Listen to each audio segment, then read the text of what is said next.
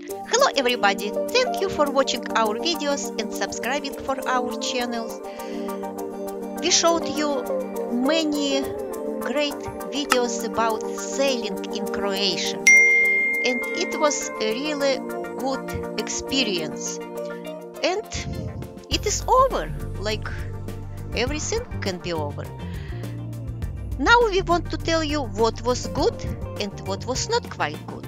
The pros and cons. The pros.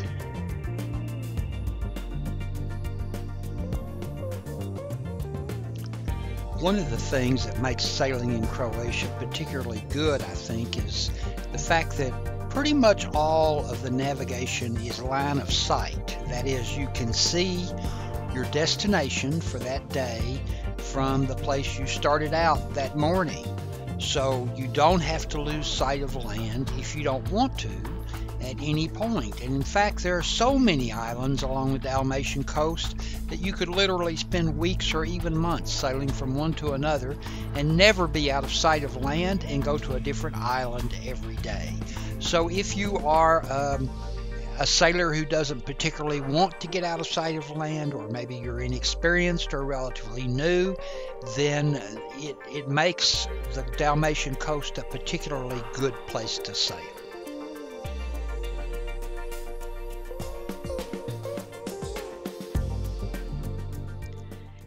It was our first sailing in Croatia, and Ben and I were actually worried about docking. But after sailing was over, we decided that it was easy. You can moor here like everywhere. You can anchor like everywhere. Of course, not every place here in Croatia you can anchor, but anyway. And of course, you can dock. And we heard that here docking is different than in the United States or even in BVI, USVI. It is the Mediterranean mooring, Mediterranean docking. But you know, everywhere, every place you go, you get help. We stopped, I don't know, in 12 places probably, and everywhere somebody met us and they helped us docking. It doesn't matter it is the town keys or it is the big marina. Right now you see the town keys.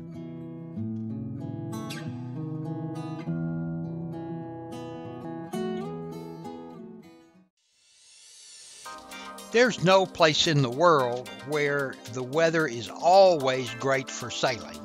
But certainly while we were sailing off the coast of Croatia, we had nothing but good weather. It was June and our weather was consistently great with moderate winds, clear skies, very little or no rain, and just perfect conditions. Now, of course it's not that way all the time, and in winter there's some very nasty weather in the Adriatic, and certainly you can't depend upon anything like the experience that we had. But at least as far as our experience is concerned, the weather in Croatia for sailing just can't be beat.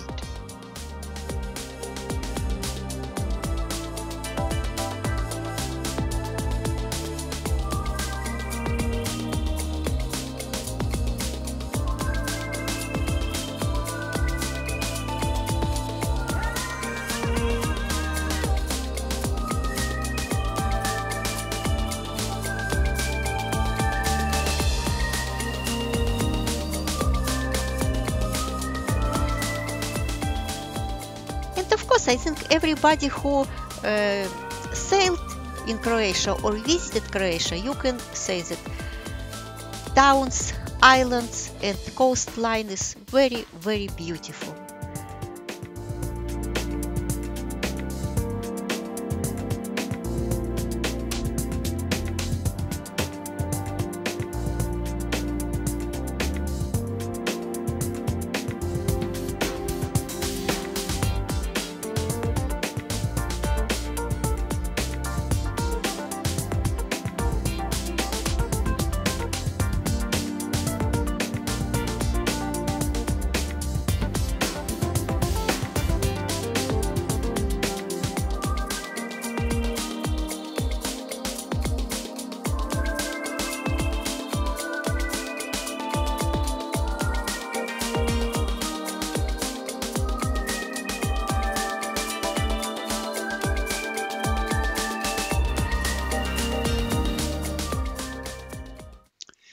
I took quite a few sailing classes over the last few years, and each and every one of them was in the Puget Sound, San Juan Islands, Strait of Georgia area of Washington State and British Columbia. And in that part of North America, the sailing obstacles are plentiful. There are rocks everywhere. There are some shallows, but mostly rocks, strong currents, and pretty big tidal ranges. So you really have to watch what you're doing pretty much all the time in terms of navigation in that area. Similarly, Zena and I sailed in southwest Florida where we chartered, and there the problem was shallows. There were shallows everywhere. So we were pleasantly surprised by our experience off the Croatian coast, where there were almost no obstacles. There were very rarely any rocks to contend with. There weren't a lot of shallows. There was plenty of deep water everywhere, and the currents were mild and the tidal ranges not great at all. So it made for a very pleasant sailing experience, and it added to all the other great things about sailing in this area.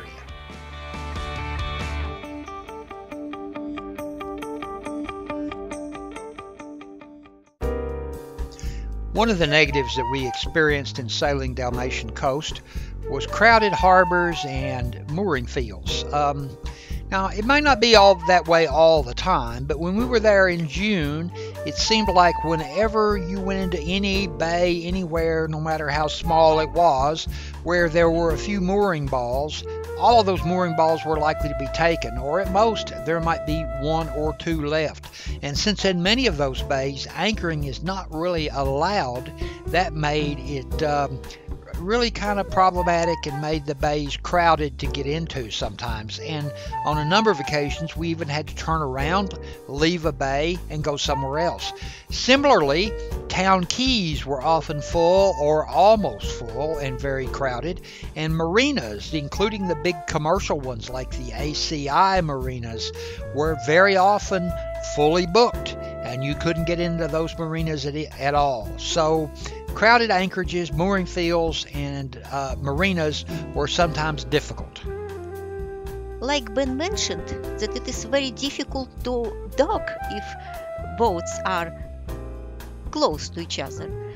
But it is difficult to leave as well. Right now you see the video that I made in Capri. Our neighbors decided to leave in the morning, and the lines were tangled around the propeller. It was a big problem.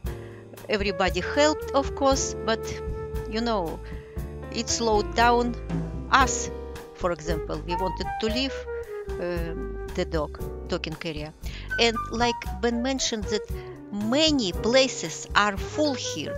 We did not go to many marinas because they were full. Like this, for example, Primoshten, we wanted to dock, but we couldn't find the place.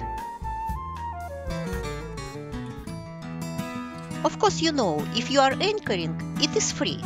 But if you are using the marina or you are using mooring balls, it is expensive. Especially marinas are expensive. Even the town quays marina is very expensive sometimes.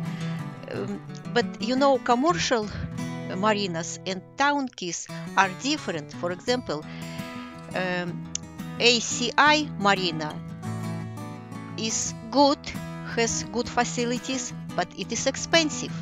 Town quays marinas are cheaper, you can see right here, but don't expect that it will have good facilities like shower or restrooms. It will not be good.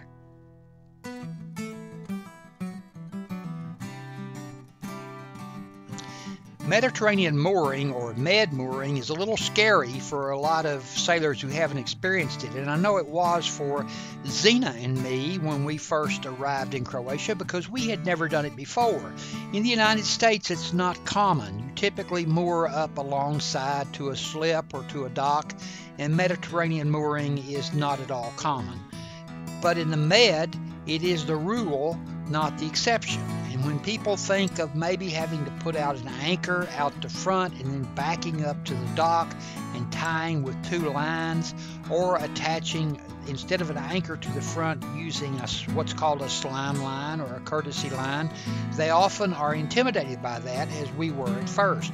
But after having done it a few times, you find that it really isn't that difficult at all. Now, granted, we never had to use the anchoring technique, because everywhere in Croatia that we encountered, there were courtesy lines, which you'll see in the video, which you use instead of an anchor to secure the bow of the boat into position. So I don't know, maybe the anchoring technique is much more difficult, but at least with the courtesy lines, it wasn't difficult at all, and we wouldn't hesitate to do it in the future.